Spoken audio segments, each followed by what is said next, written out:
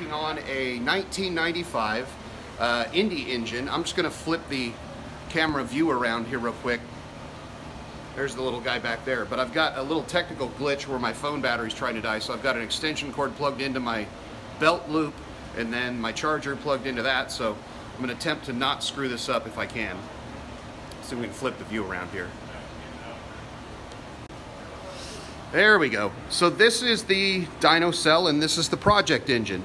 So this thing is a, once again, 95 IndyCar engine. It was actually in a Reynard chassis that Jacques Villenueve drove in the 95 season.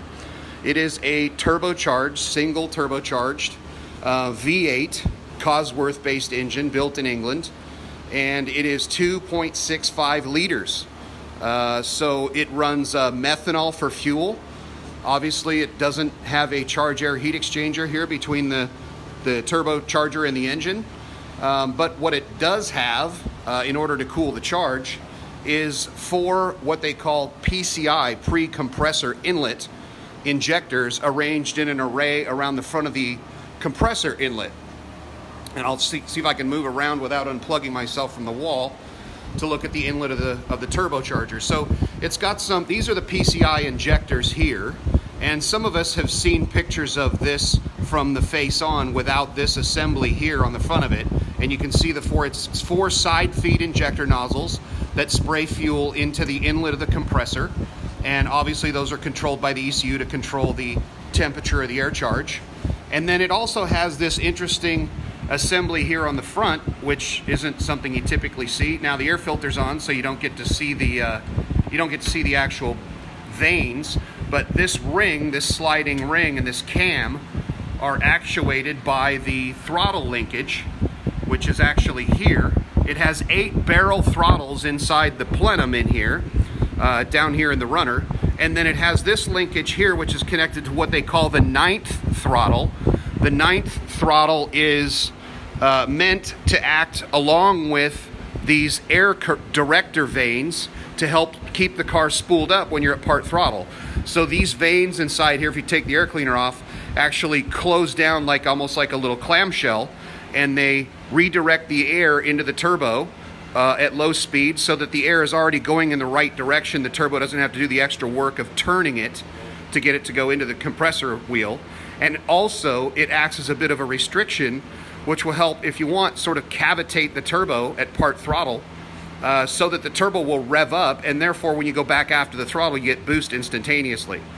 Obviously it's wastegated like any turbocharged system would be, and there's a wastegate here and another one on the other side of the engine, and then it's got this interesting little big brown pop-off valve right on top of the plenum. Now this was a series controlled, boost controlled package. It ran what is referred to as 45 inches of boost, which is an absolute pressure measurement that effectively means it ran about 7.5 pounds of boost.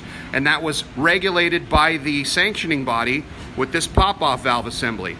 So you can see the slots in here. It works just like a blow-off valve, only it's a bit more involved than a standard blow-off valve would be. There's all sorts of regulators and springs and diaphragms inside of this assembly.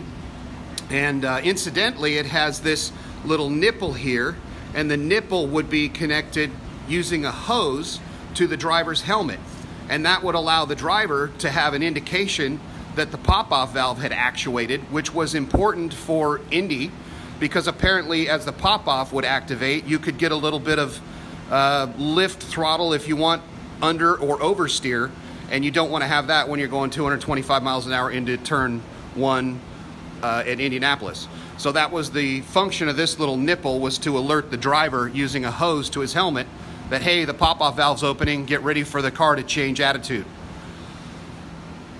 The rest of the engine is pretty standard by, is pretty normal by today's standards. It's a 4-valve, obviously, quad cam V8, single turbo.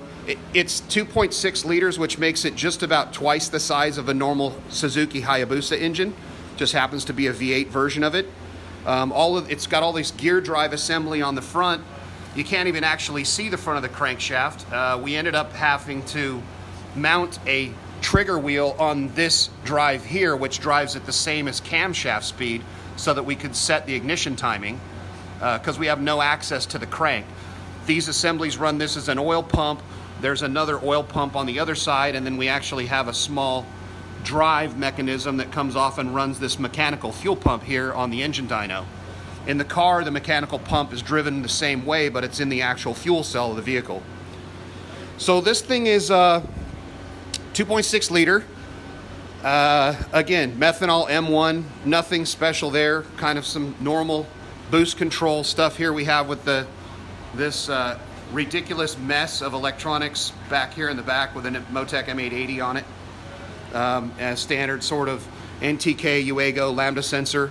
It has 16 injectors actually inside here, which you can't see without the plenum being off because they're down on the back side of the runner.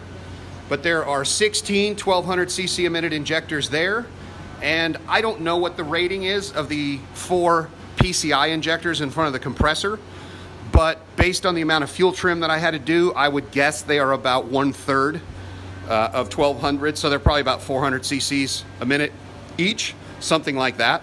We've been running the engine because it is going to be used in a historic vehicle to run around the racetrack with and go have fun, and that's why it got switched to MoTeC, so that we have a way to tune it.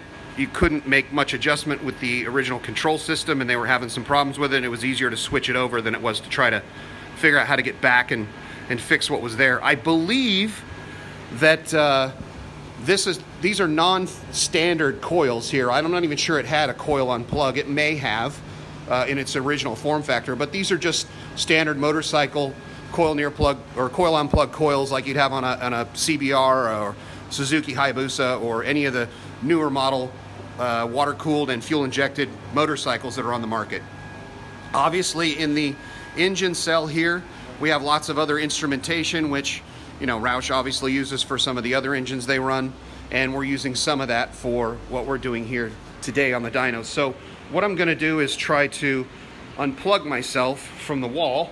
Maybe it's better to just go actually to the wall and unplug myself, and I'll show you a picture or a screenshot, let's say, of the actual dyno graph from when we ran this thing earlier, and then I'll show you a picture of the car that the engine actually came out of.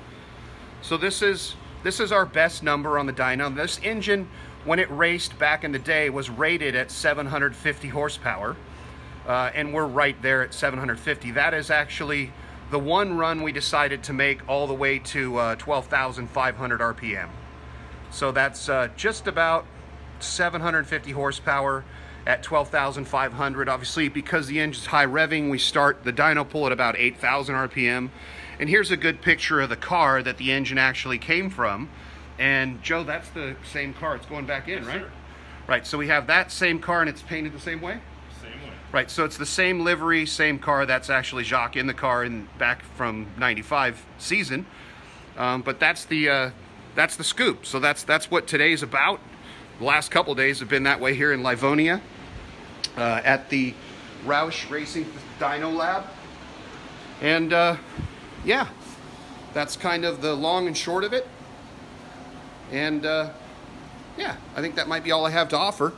Hopefully it's been entertaining. It's certainly been entertaining trying to get this thing to run. It's an interesting concept, because normally when I'm brought into a project like this, I would be the one dictating how we were going to control things. In this case, because it's historic and we're trying to keep it how it was, I have to adapt my thinking to the way they thought and the controls they had in the 90s for running these things. So we don't have standard references for pressure to read pressure going into the engine and or pressure going to the fuel pressure regulator, and some of these things made it a little bit tricky compared to my, let's say, current way of thinking about how to run or control something, but it's made it fun. So this is kind of a cool project. Don't get to work on a lot of these. This is my second IndyCar engine, but my first one with a turbocharger. And yeah, it's been kind of cool, and I'm looking forward to the next one. So hopefully that was entertaining. If it was, give me a like. You can follow me on Instagram, obviously Facebook, Tuned by Shane T. You can check out YouTube, Tuned by Shane T. And if you didn't like it, why don't you share it anyway and say how much it sucked. The Inlet Guide Vane, this device directs the air into the turbocharger to help increase the speed of the turbo at part throttle, and therefore helps it spool. This other linkage on the back of the plenum is the 9th throttle blade. Together with the Inlet Guide Vane, they both help recovery time of the turbo when you hit the throttle after you've been part throttle cruising around the racetrack. And of course, these injectors here are the PCI injectors. Those are the 4 injectors that spray the fuel into the airstream into the compressor to cool the air charge. This is a close-up shot of the blow-off valve. Now, this device was mandated by the series back in the day so that they could control the manifold pressure, and they controlled it differently depending on which engine you ran.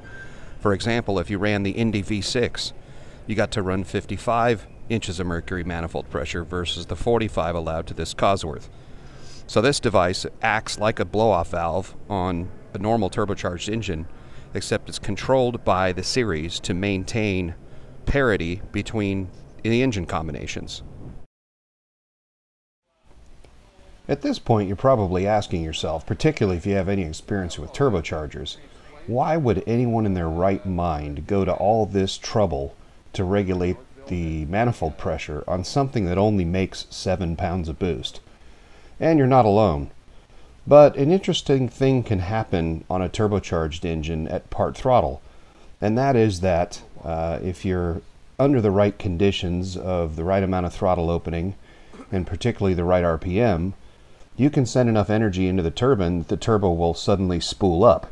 And so as a driver, where the driver has his foot at a constant throttle position, particularly if he's entering a corner, he's expecting a sort of linear power delivery, and suddenly if the turbo spools up, he gains power without requesting it, which apparently makes them uneasy. Which is why they've gone to all the trouble to try to cure that with this arrangement.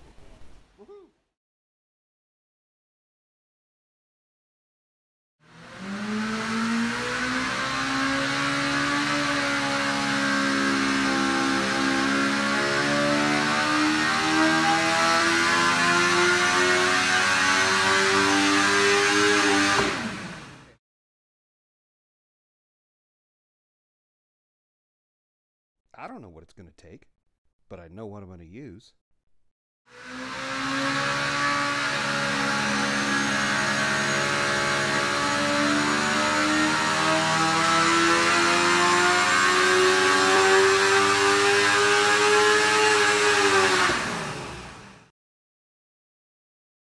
Once the calibration's finished, the job's not done. You got to drive it around on the dyno a little bit and look for holes.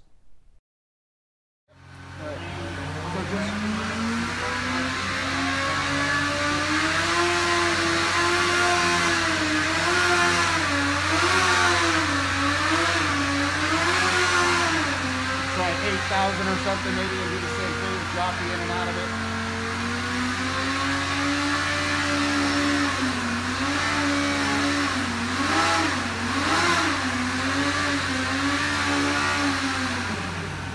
Try 11 or something and let it see it rev up a little bit more.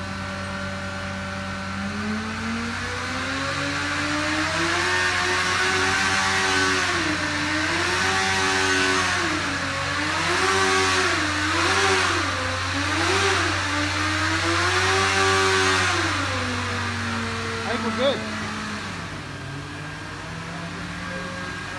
Runs just like it had a carburetor.